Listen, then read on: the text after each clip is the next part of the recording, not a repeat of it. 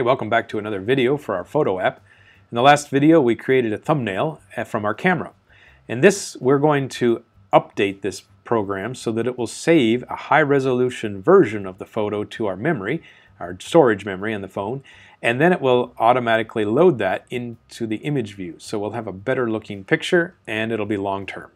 So let's get back into our code and our actual tutorial here. So we're in the Android developers page here. We're talking about photo basics. And we just finished up last video with get the thumbnail. So let's scroll down the page and see what the next section says. So now we want to save the full-size photo. It will provide you a fully named version of where the file is saved, and then you can put it in your gallery. The first thing we need to do is add some more permissions. So you can see that we're going back into the manifest file and we are requesting that we can write external storage. So you can't just automatically start putting files on a person's phone. You have to ask them for it. So let's copy this and switch back and find our manifest. So our manifest is already got one line that says we want to use the camera, and now we're going to write to the external storage.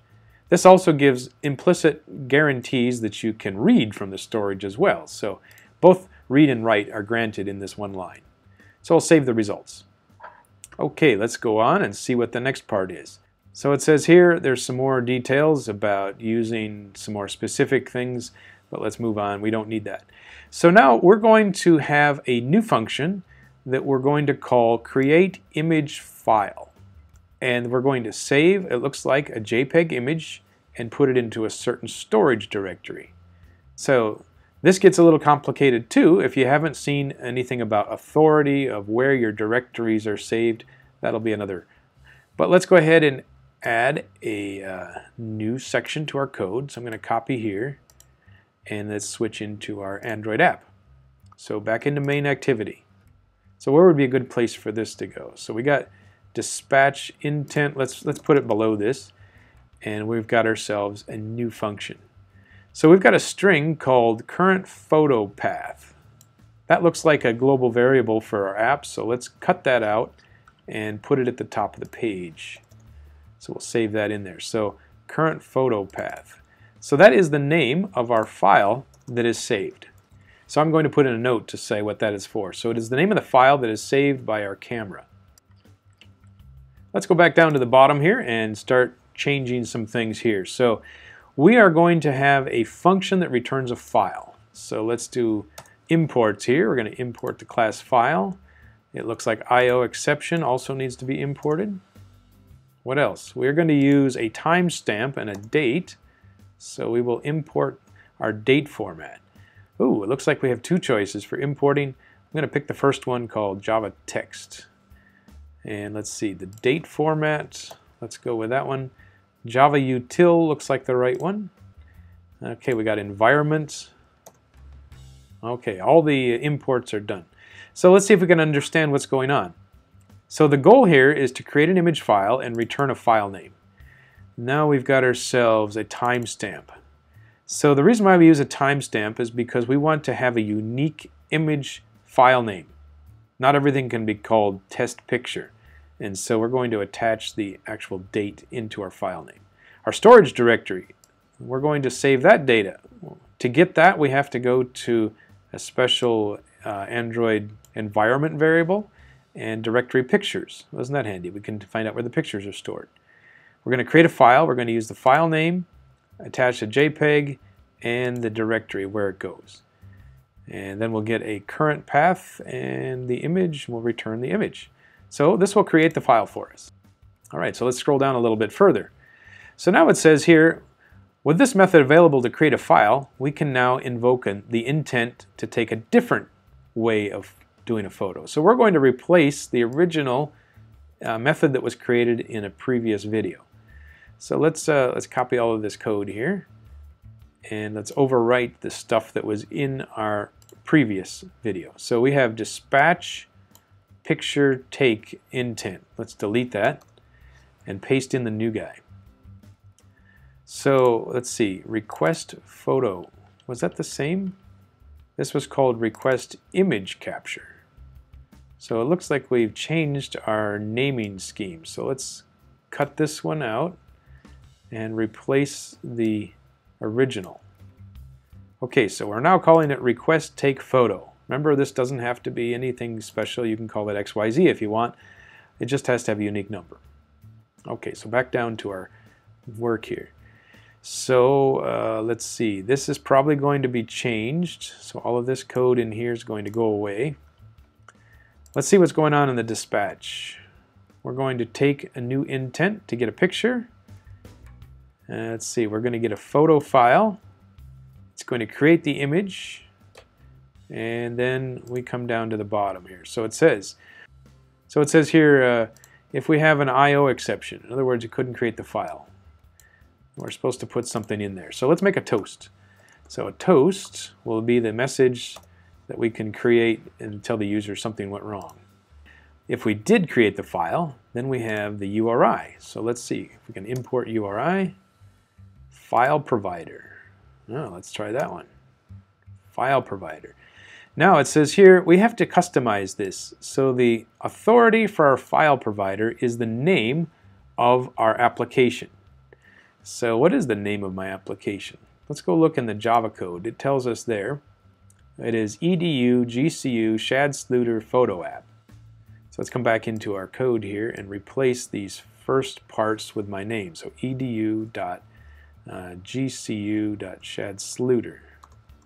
And then we'll stick with file provider for the end. That's good.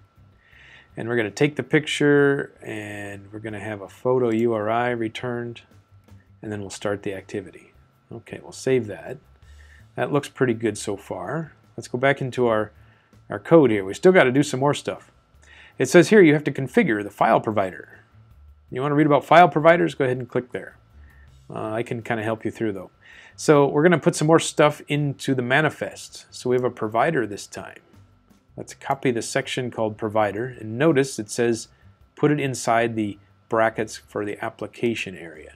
So we'll copy this portion and switch into our manifest. So manifests certainly does have a section called application. So we can put that before or the end. Let's put it in here, provider. Now we got another issue. So it says what's the authorities? So just like I had earlier, I have to put in my name. So edu.gcu.shad-sluter and then file provider. So that should match the code that we put in just a minute ago. And we got another red arrow. Let's see. It says you're trying to resolve a directory into a file called file paths, which says it doesn't exist. Well, let's go and see where that was supposed to be. So it is a resource area. So we have a folder over here called resources, and it says I'm looking for a resource folder called XML. XML doesn't exist, so let's make one. So let's go to new, and I'm looking for directory, and we'll call it XML. Okay, so what's inside XML?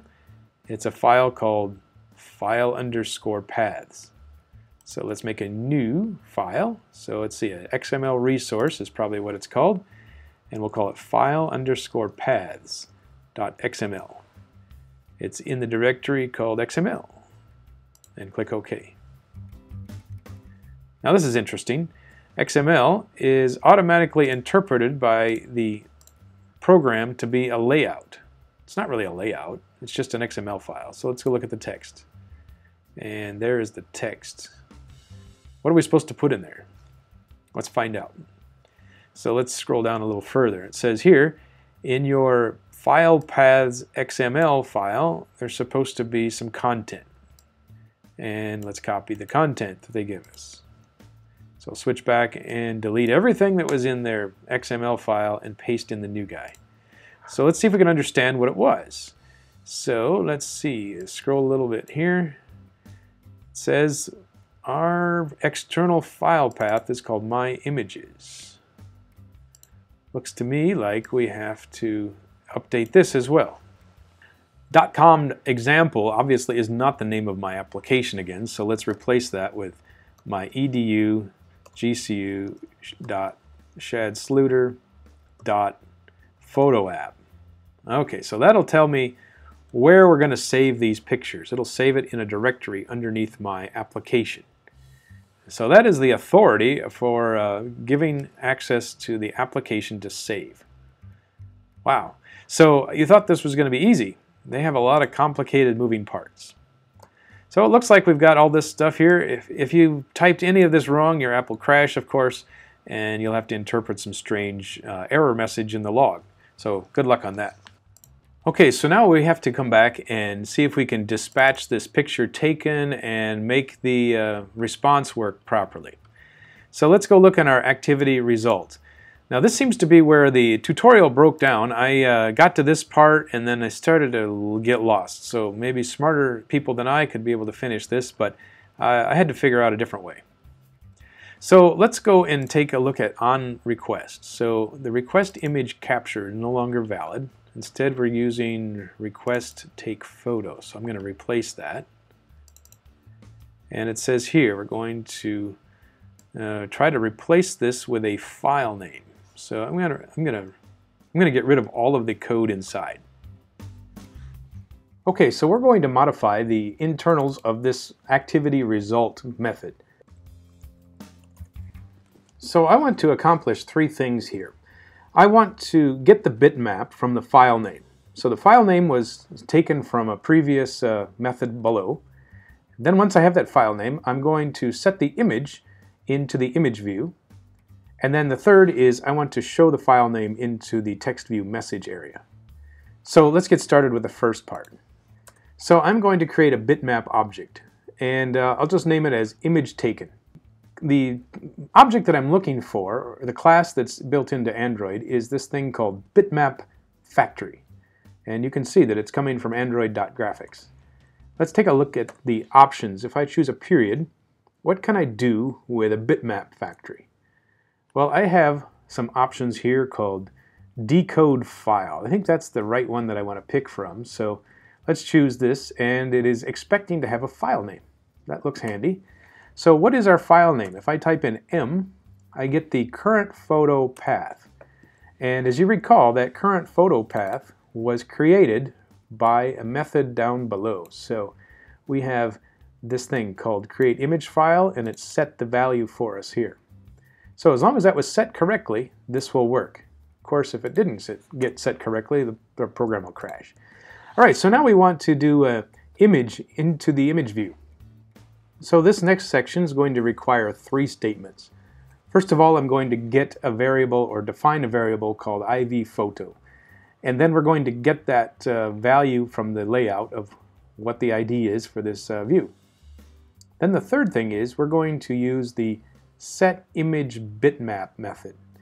And that will allow us to assign an image container. And so this will display the photo. Then for the third item, we're going to show the actual text in our text view message. So it will show up as a TV message as our variable name. We'll have to once more get the ID number from the layout, so find view by ID. And then the last is to set the text. So the text should be a string if it's a file pathway. All right, so let's see how this thing works. Let's go ahead and run the program. And let's see what the results are. So here's the program. Let's go ahead and take a photo. And it looks like the application just crashed. So let's go see if we can find out what's going on. So we'll look in the logcat and browse through the list and see if there's anything that is comprehensible. So we selected error from the choices. And the first line here that gives us some help is failed to find the configured root that contains. This doesn't work. So there's something wrong with this pathway that I chose. Let's go check it out and look in file paths and see if there's anything odd that we can identify.